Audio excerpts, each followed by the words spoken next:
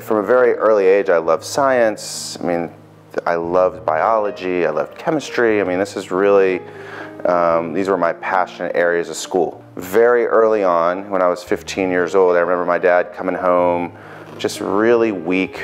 I remember he couldn't even hold his keys. He walked into the kitchen after a long day of work and just dropped his keys on the ground and told my mom that he couldn't do it anymore. He couldn't stand, he couldn't walk, he just couldn't do it. Long story short, ended up being diagnosed with leukemia. And I'll never forget the doctor saying that it wasn't looking good. He had a 2% chance of survival and that he needed to go home and put his things in order.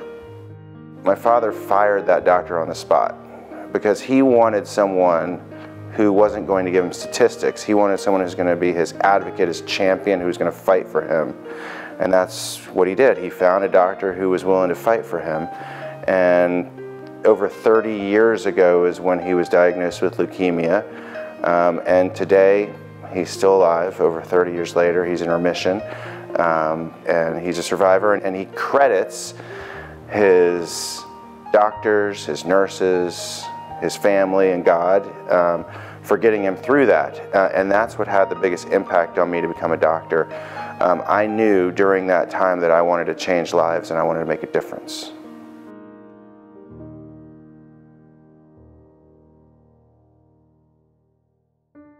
You know, so I love the sciences, I love the eye, I love talking about the eye, I love working with the eye, the microsurgery, the advanced skills and techniques that you have to do it. But what even more that I love about this job is seeing my patients the day after surgery and seeing the impact that I've had on them.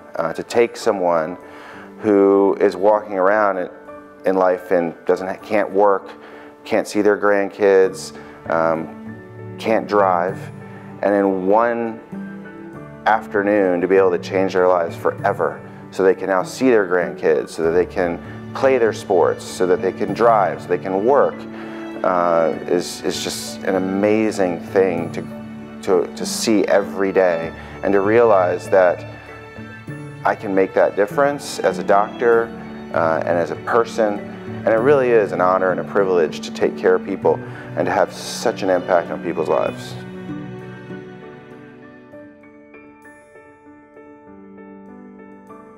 Through high school and early on in medical school, I thought I wanted to be a heart surgeon. Whereas a heart surgeon has a great impact and it's a great field, it takes longer to see the results on what you do for patients. But in ophthalmology, you take a patient who can't see and 15, 20 minutes later they can. And so it's just magical. And then it's also just a lot of fun. It's a lot of fun to take a skill and to perfect it. And to be the best you can be so that you can have the greatest effect and create the most amazing, best visual outcome that you can for our patients.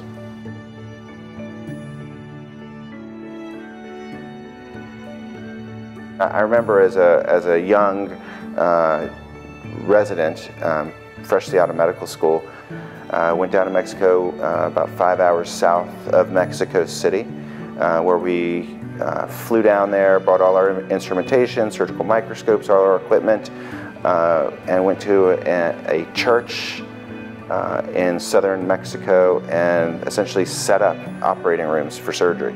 We couldn't do everyone, but we did over 100 surgeries in just a few days. It's amazing. These people would come in year after year, and we would do surgery on them and change their lives.